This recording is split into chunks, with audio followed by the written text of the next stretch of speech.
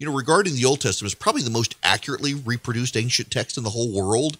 Scribes took care because they really thought they're writing God's word. They got to be careful with it. And we know the accuracy of the text is beyond reproach for at least 2,500 years because we found the Dead Sea Scrolls and everything's pretty precise. And then there's the New Testament.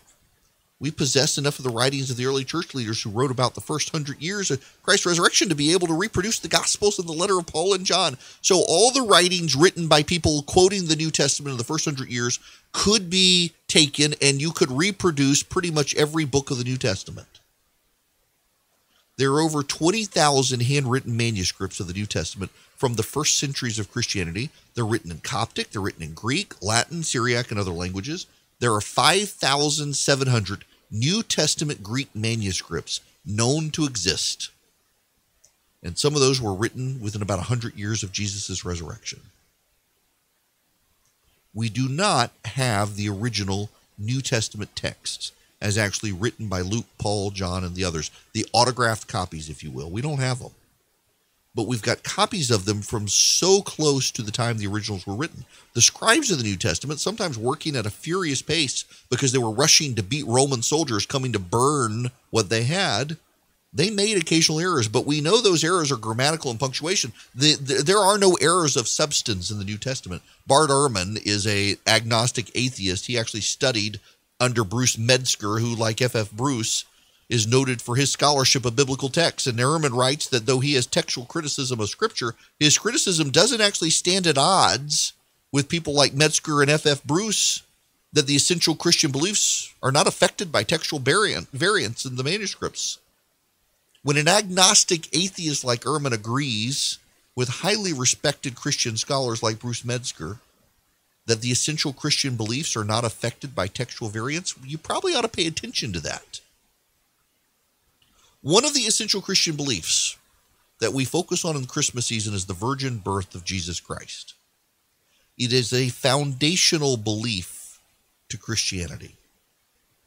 Now, I suspect there are people out there who don't believe it, but those are also the people who don't believe in the resurrection. I actually believe both of them are true. I believe that fundamental tenets of Christianity involve the virgin birth, the physical, actual resurrection of Jesus, and the Trinity, two of which are explicit in the Bible, one of which is implicit throughout the whole of Scripture.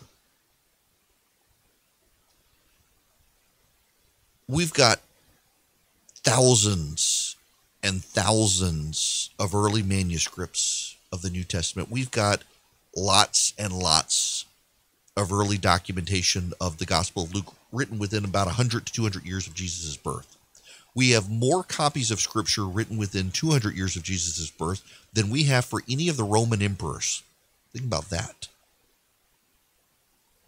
Or I guess I should say the early Roman emperors. By Constantine, you've got a lot of Christian scribes who are writing at the time and their works are preserved. But we've got lots of copies of Luke, and all of them very consistently maintain the virgin birth narrative.